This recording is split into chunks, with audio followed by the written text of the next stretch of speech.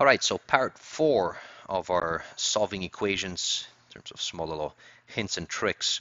Now I want to show you what happens and how do you get rid of brackets, because sometimes you do have brackets in an equation. So I have written out an equation here, and we have these brackets. So what do? Well, in order to get rid of brackets, you always will have to try to factor out, okay, the whole entire bracket. And let me just show you how to do that. It's nothing extraordinary, okay, but do remember that you have to always multiply through the entire bracket. Okay, so if we begin here, I have a variable actually on the left-hand side, which is m, and on the right-hand side, again, it's m. And now in order to do anything, if you were solving this, I like to simply just get rid of brackets first entirely.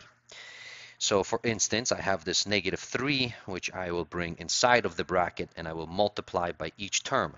Now I actually have 2 terms here, so don't forget that you will have to multiply 2 times. So -3 times the 2 is -6m, and -3 times the 7 is -21.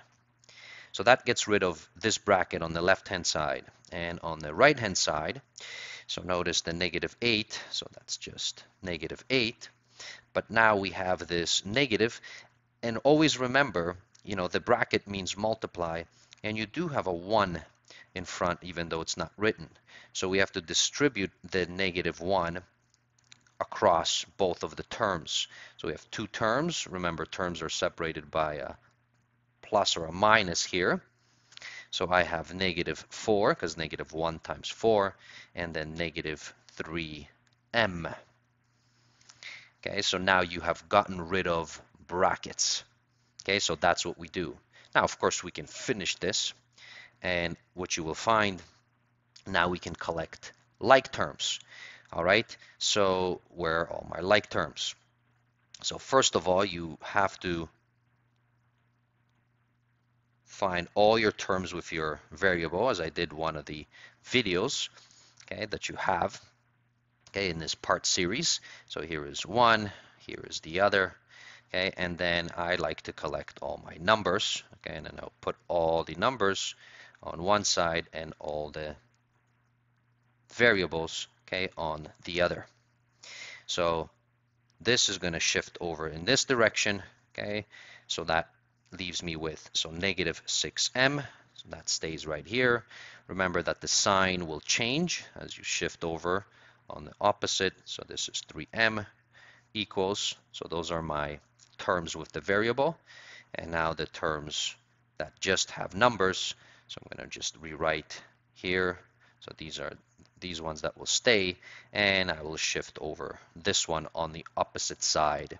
Okay, so here once again, notice the sign will change, and now I can go ahead and collect these. So collecting these like terms, so -6 plus 3 is -3m equals, and now I have, so -8 minus 4 is -12, okay, and then plus 21.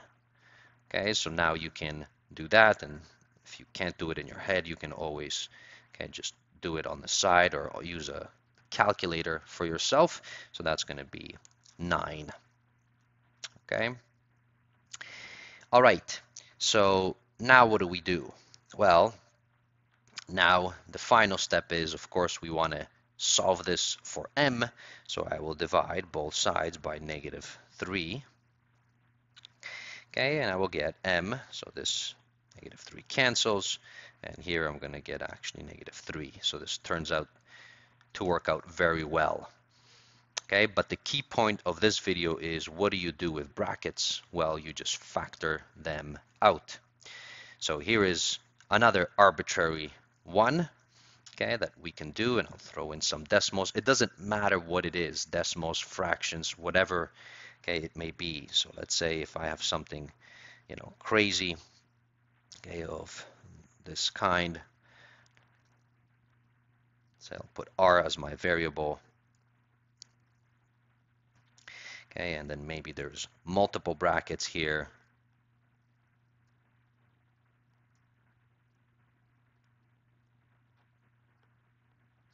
All right, so what if we have something like this? So first, I'm not going to solve this entire thing, but the key point is brackets. Let's get rid of them. So I will take, so first multiply, don't forget, you have two terms. If you have three terms, you would have to multiply 3 times. So that's what we have to do first. Okay, so I'll take out the calculator. So we have negative 2.1 multiplied by 1.7, and we get negative 3.57r. Okay, so the r just stays. The negative and the negative actually is going to be positive. So this is going to be positive, and it is, so 2.1 times r4 is 8.4. Okay, so that's my first bracket. Okay, and now my second bracket, if we do that, so here we're going to do 1.5 times r. All right, so if we shift that over, well, it's going to be 1.5r, and then it's going to be 1.5 times 4.2. Notice it's negative.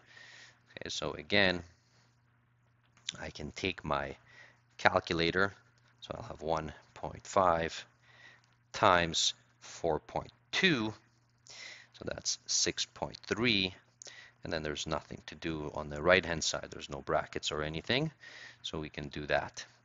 And notice now you have, okay, gotten rid of all your brackets. So now the game again is you want to collect like terms. Okay, so I'm not going to do the whole thing, but here is one term with the r.